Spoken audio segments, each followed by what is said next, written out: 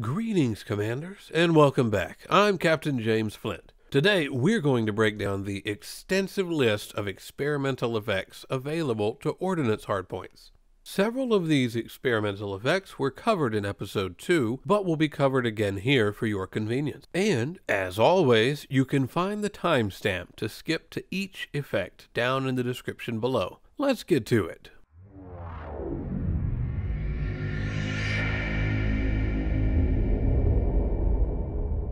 We'll start with the double-braced experimental. This one is quite simple and merely adds a small percentage increase to integrity. The percent that's increased is based off the actual integrity after modifications are applied, so you'll get more mileage applying this on top of a sturdy mod and less results when applied to a lightweight mod. A good choice for hull tanks and ships that overheat frequently to allow maximum module survivability. Next up is stripped down. This is the inverse of double braced. It removes a percentage of mass from the module it's applied to, with more mass removed from heavier modules and less mass removed from lighter modules. This also applies after modification changes, meaning more mileage on sturdy modules and a smaller benefit to lightweighted modules. Stripped down is a staple of explorers everywhere. The lower the mass, the higher the jump range. Every little bit helps. Flow control is another basic mod that has basic changes, simply lowering power draw with no other drawbacks. To be clear, this does not lower distributor draw, only the megajoule requirements from the power plant are affected. This is good for power-hungry hardpoints. Overload munitions alters the type of damage dealt from Ordnance, converting around 40% of explosive damage to thermal damage, allowing Ordnance to become much more useful against shields. This adversely affects the damage dealt to hull, making it a useful choice for pirating by reducing the amount of damage dealt to hull while still damaging external modules in the blast radius. Oversized is another simple experimental effect that's straightforward and basic. It adds a slight increase to damage and power draw after any changes from the base modification. This means the more damage or power draw you have, the more you'll feel the effects of oversized. This is a good choice on larger hardpoints if you've got a little extra power to spare. This one is not available on torpedoes. Emissive Munitions is a great utility for many builds. It's an excellent counter to stealth ships that run cold or deploy heat sinks often. Striking a ship applies a debuff that forces their heat signature way up without causing their heat levels to rise. This keeps the target on radar throughout its duration, even when heat sinks are deployed, or if they have activated silent running. Each strike can reset the duration countdown by applying the effect again. Emissive Munitions also doubles the thermal load generated by the hardpoint it's applied to. Contrary to some rumors out there, this experimental does not aid, counter, or improve the standard gimbal turret wobble whatsoever. Also not available on torpedoes. Multi-servos increases power draw and DPS. The changes achieved are nearly identical to the changes received from Oversized. The difference here is multi-servos uses an increased fire rate to achieve the same damage increase, using more ammunition as a byproduct. Only available on Seeker and dumbfire missiles.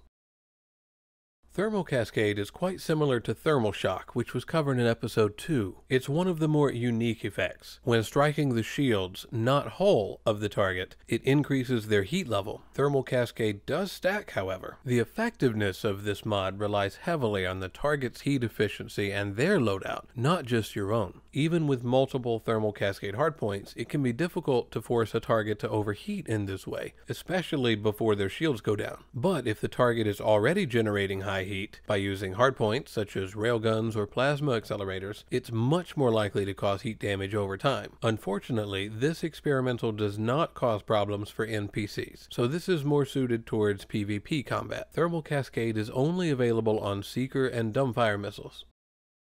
Drag Munitions is pretty straightforward. With no negative drawbacks, Drag Munitions applies a debuff to the target, preventing increased acceleration and speed gain from pips to the engine capacitor. In essence, it replicates the effects of having 0 pips to engines for a short time. There is a chance that this might change in the future, however, as it received a buff in the past that was not well received by the community, so they reverted it back to its current form. They did state, however, they would revisit this in the the future, so double check the description below next to this timestamp. I'll put an update in the description should this effect change. Drag munitions is only available on seeker missiles.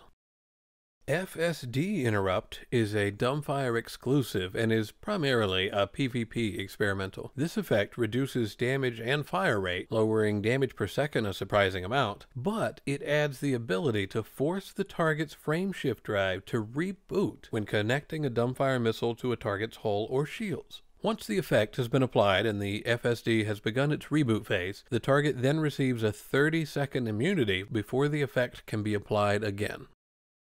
Penetrator Munitions is another exclusive to dumbfire missiles and is one of the more unique experimentals on this list. Dumbfire and seeker missiles alike deal damage to hull and all external modules caught inside the blast radius when it impacts the target's hull. This includes utilities, hardpoints, canopies, and thrusters. Their splash radius does not extend to internal modules, however. Penetrator Munitions changes this. It modifies the missile to invert this rule. It prevents the splash damage from harming external modules, but instead allows them to damage internal modules. While drives are still damaged by Penetrator Payload from the standard hull damage radius, they are classified as external modules and take more damage from missiles without Penetrator Munitions. Shift-locked canister is the mine launcher equivalent to the FSD Disruptor experimental found on dumbfire missiles, but it brings the much larger blast radius that mines produce. This effect causes all ships in the blast radius to reboot their frameshift drive, so mind your distance, it's possible to be caught in this blast yourself. This debuff is followed by a 40-second immunity period after the effect has expired. Ion Disruptor is a fantastic experimental and is exclusive to mines. Any ship caught in the blast forces thrusters to reboot. This will bring NPC ships to a stop. Against players who have flight assist on, they will also be brought to a complete stop with no pitch, roll, or yaw control. If the player turns flight assist off, they will begin to maintain their velocity and trajectory but still lose pitch, roll, and yaw control. This effect has a cooldown immunity of about 30 seconds, so this means once thrusters have been forced to reboot, they will be unable to force them to reboot again until the 30-second immunity duration has timed out. An excellent choice for traders looking to escape from interdictions rather than avoiding them.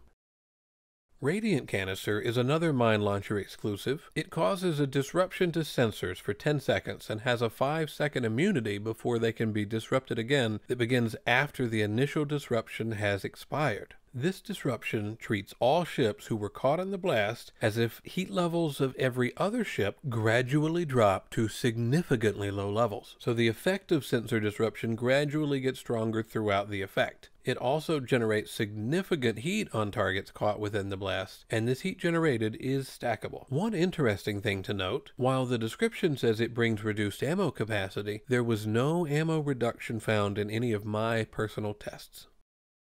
And now, the one you've all been waiting for, let's be honest. Reverberating Cascade can be one of the most deadly experimental effects when used properly. Only available on torpedoes and mine launchers, Reverb Cascade explosives, when detonated against a powered shield, damage the shield generator directly. Torpedoes deal more damage to a generator than mines do with this effect, but both can be used to take out generators in a more timely manner than simply depleting megajoules. Be advised, even if the target generator health is at 1% integrity, shields will still be between you and their hull. This is the experimental effect that encourages players to run torpedoes more than any other and can turn the tide of any engagement if successfully utilized. It works very well when attacking in a wing, with one person running some torpedoes and the other ready to shred the hull once the generator is down.